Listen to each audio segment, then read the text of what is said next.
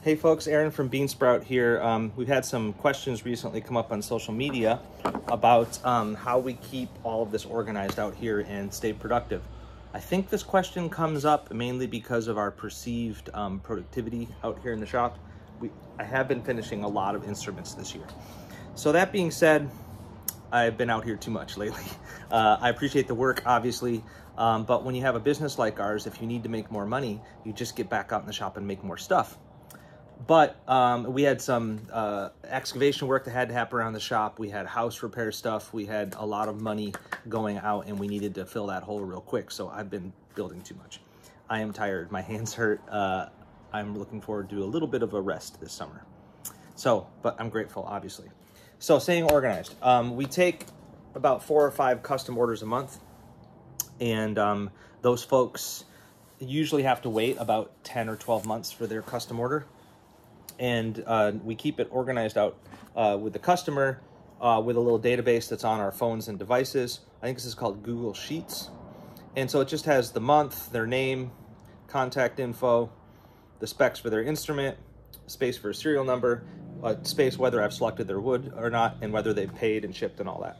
So if one of us makes a change to the database, it populates all the phones or all the phones and devices. But then old school, we also have little note cards that go with each instrument. So I have the June note cards on the cubby holes over there because the June is in progress. And so here I have July and August. It could be as simple as this gentleman he wants a regular uke, Porterford cedar and walnut, low G, no pickup, myrtle binding, tenor size, and he wants the figure 8 headstock. Or it could be a little more complicated like this person where they've got a banjo. It's kind of a special model, and they have special needs for about the shape and thickness of the neck, as well as multiple aesthetic ideas they have. So either way, I can do it, and as long as it fits on one card, I'm okay with it. So, you know, we've got the digital and the analog here to keep things organized. 3 months ahead of time, Nicole talks to these people and starts this process. And by a month before their start, we freeze all their specs. We can't change anything then, because by then I'm already making their parts. And so to have someone, you know, make a big change when I've already started making the parts, it really throws a wrench in things. So that way too, I can look ahead. I can say, oh yeah, we're almost out of tuners. Oh, I need to order cases. Oh, I'm almost out of myrtle. I better mill some more. Or, hey, the cedar neck blanks are running low. In a couple months, I'll need more. I go out to the shed, grab some cedar, and make some neck blanks. So, you know, ordering supplies and parts and materials and making parts, it has to be done 1, 2, 3 months in advance.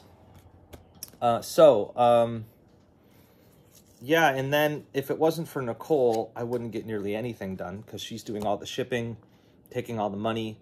She's doing most of the customer contact, and I really appreciate that. Now, when I want to do a stock instrument, I have to first give preference to the waiting list of people who want Scout ukuleles. So I try to make one a month, but I haven't been getting to that this year as well as I'd like. And then the stock instruments I make beyond that are just up to me, builder's choice. So I kind of rotate through sizes and models so that it kind of always have something new going.